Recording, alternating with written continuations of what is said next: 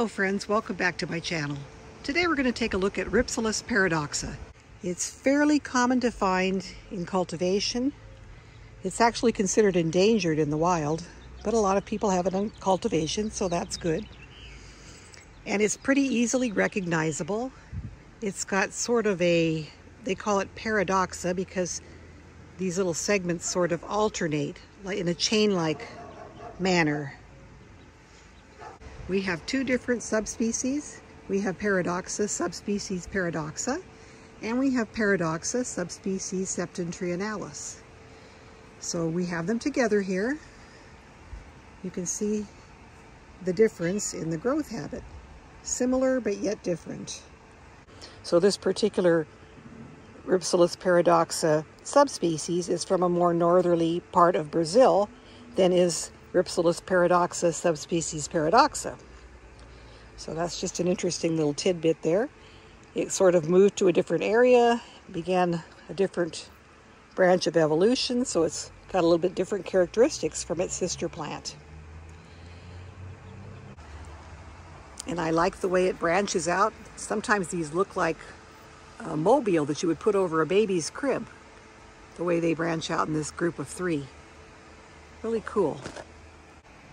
And to look at it, it looks like it's a nice long continuous branch, but actually this has determinate sections. This section here is approximately, I don't know, 6 or 8 inches. And after that 6 or 8 inches grows, it stops.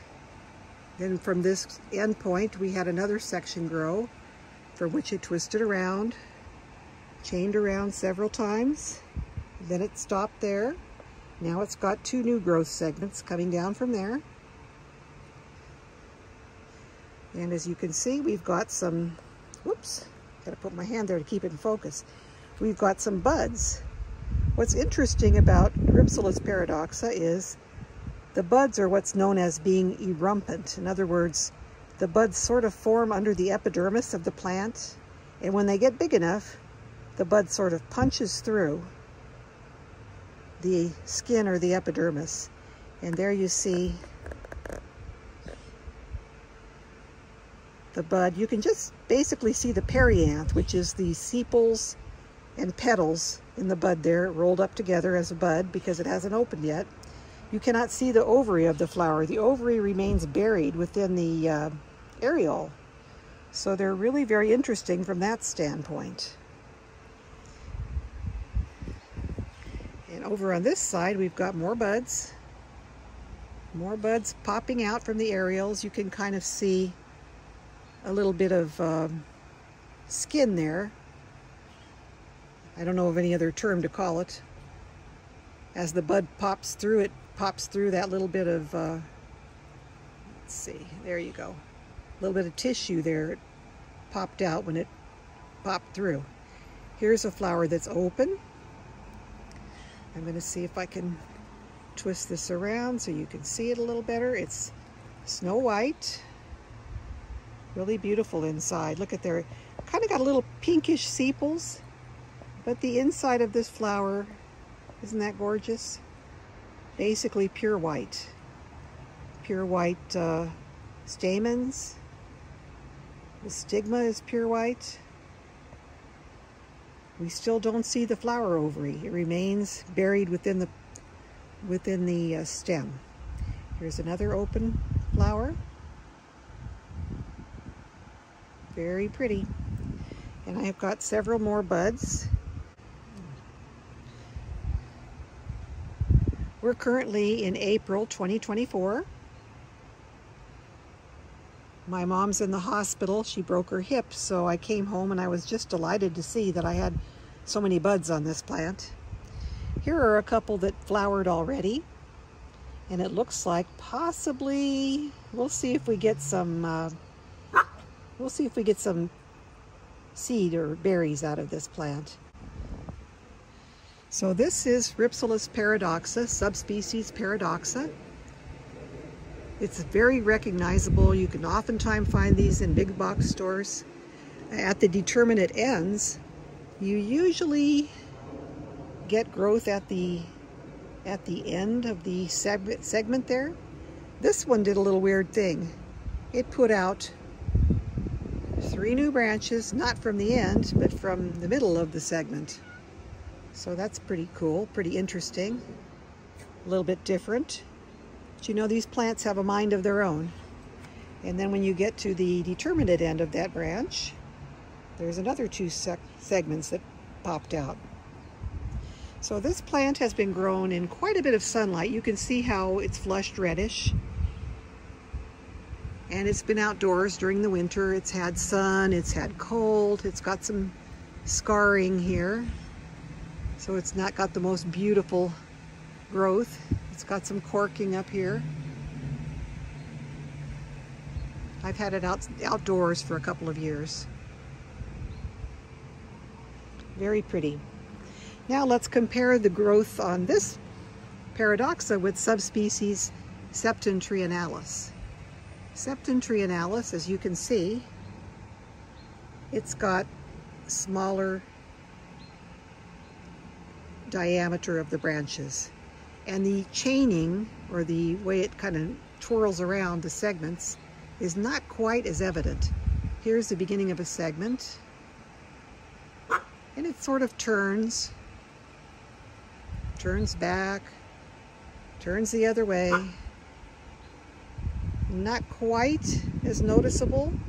There's areas from where it flowered last year.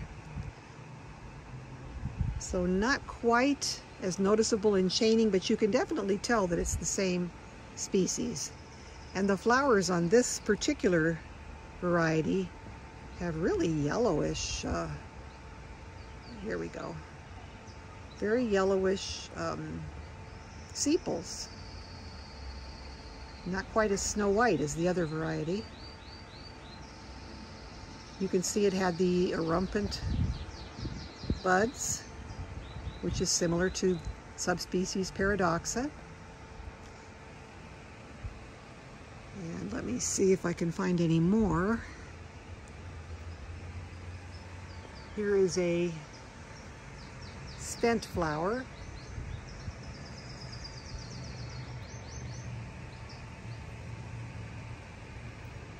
So they're very cool plants, very interesting. Here are a couple of, quite a few that have already flowered. Like I said, I was out of town. I wasn't available to catch these when they were open. The one that I showed you before is about the best I could get. These are the flowers as they're fading.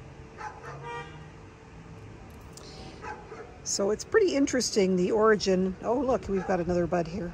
Great. Great, great, great. The origin of the name septentrionalis, the meaning is from the north. And the reason it was named from the north is that paradoxa grows in the southern eastern portion of Brazil along the coast in the Atlantic rainforest. And the variety, or the subspecies septentrionalis, grows in the northern eastern portion of Brazil. And the word septentrionalis refers to the 7 stars of the Big Bear or the Big Dipper. And the 7 stars, as we know, if we've ever studied the constellations, the 7 stars of the Big Dipper are related to Polaris, the North Star. So septentrionalis, 7 stars, point to the north, sort of a roundabout way of saying that this is something that comes from a northerly portion of an area.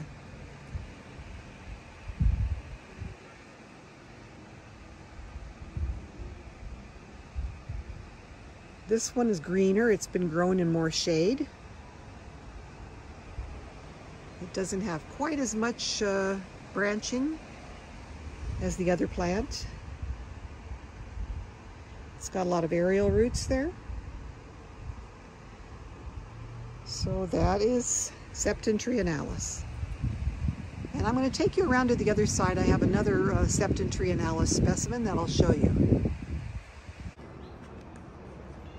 So this is my other variety of Rhipsalis paradoxa, subspecies septentrionalis. And this one is kind of interesting because you can really see the paradoxical growth, one direction and then the other. Not quite as dramatic a chaining as its sister plant, subspecies paradoxa, and the branches are a lot finer.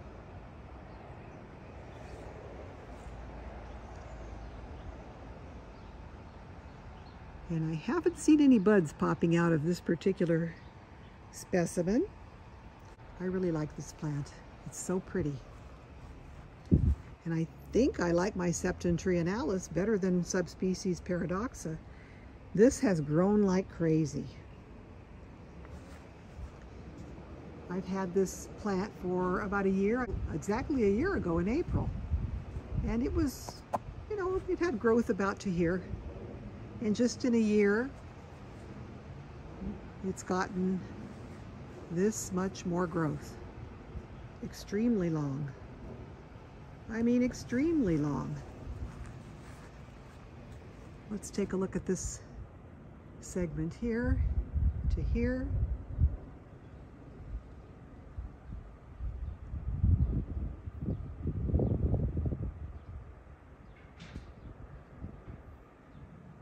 To here where it branched out, and on down to here. So very cool. A cool plant. Well, we've gotten a little bit of sunlight out here this afternoon, so I thought I'd line these three different varieties of Rhipsalis paradoxa up for you to see the three of them.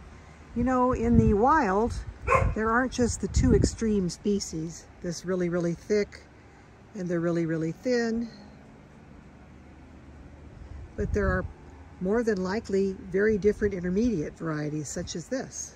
This is kind of an intermediate segment here, intermediate in size. These three are basically kind of three different colors. We've got, of course, this one in the middle was grown in a lot of sunlight. The other two have been in more shade. But there are differences between different clones. And they're all the same species. It's been determined by phylogenetic testing. They are all interbreed and make seed with each other. I really like how it branches out. And remember we talked about with our Rhipsalis paradoxa, subspecies paradoxa, we talked about how the buds sort of erupt out of the stem of the plant. And that's an interesting growth characteristic. It also occurs not only with flower buds, but with new growth. So rather than have new growth that just simply pops out of the end of the, there you go, pops out of the terminal end of the segment from before, this one actually begins to grow, and it'll grow underneath the tissue of the previous segment. And then when it gets to be a certain size, it'll pop through the epidermis of the plant. And in this case, we have the middle section that popped out. The little end has not quite broken free yet. So really fascinating type of a growth pattern. You'll see that quite often with Rhipsalis paradoxa. It's what they call erumpent growth. Here we see two segments. They didn't quite get stuck like the other one that we just looked at. They're coming out pretty easily. Here you can see a little new stem segment that's popping out from there in an erumpent manner. Pretty cool. It's kind of kinked there because it had to punch through the epidermis of the plant. So that is one of the unique characteristics of Rhipsalis paradoxa.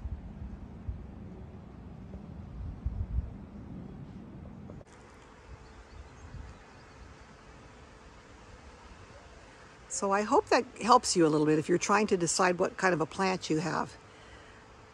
This subspecies septentrionalis, it has determinate lengths to its segments. So the segment starts here, it'll go for 8, 10, 12 inches, then it'll end. And then a new segment will grow out from that juncture there. Then that segment will grow 6, 8, 10 inches. And then another one will grow out. And like I said, oftentimes you'll have 1, 2, or even 3 new branches growing out from a juncture there. So it's very cool. I really love this plant. There's another plant that it's a totally different species. It's not even in the same subgenus. This is sometimes referred to as a mini paradoxa. This is Rhipsalis pacheco-leonis, subspecies catenulata.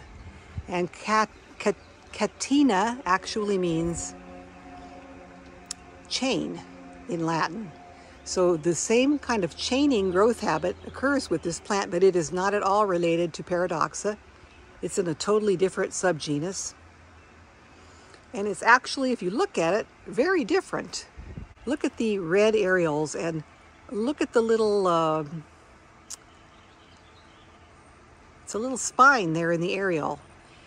The closest relative to catenulata is Rhipsalis flagelliformis, and that is got some spines on it. So that is actually the closest relative to Rhipsalis pacheco-leonis, subspecies catenulata. I'm hearing from other people that this particular Rhipsalis is going to be possibly moved into its own species, so it won't be considered a pacheco-leonis anymore. We'll probably just be calling it soon Rhipsalis catenulata. But for now, you can see the chaining. It's got a very delicate chaining. So sometimes you'll see this plant on eBay or Etsy and they'll be calling it a mini paradoxa. It is not a paradoxa at all. It's not related to paradoxa, other than that they're both Rhipsalis. This plant, catenulata, can actually have very, very long branches. They don't grow always in short segments as paradoxa does. You can have a branch that's got very, very long segments and they can just keep growing, keep growing. They don't stop after 6 or 8 inches and then shoot out a new growing branch. But I really love those little thorns right inside there. Isn't that interesting? Got a little teeny tiny thorn at every areole, and the little red marking at the areole makes it very distinctive.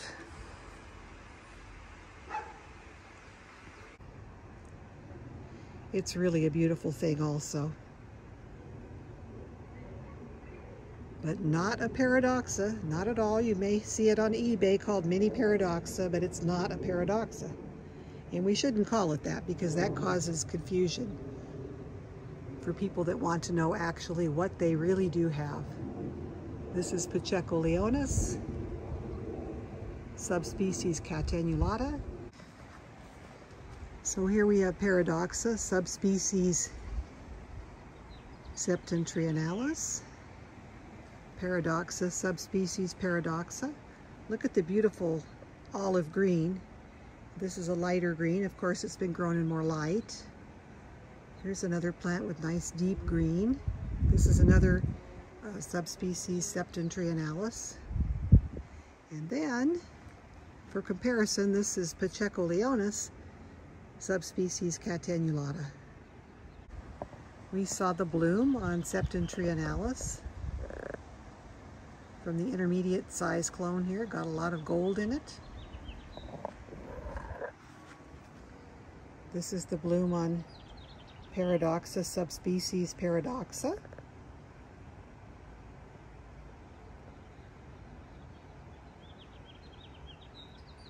And this particular septentrionalis has not bloomed for me yet, but there's always tomorrow. It's got a lot of growth and it's very green. So I'm hoping now that it's put on a lot of growth, I'll eventually see some flowers next year.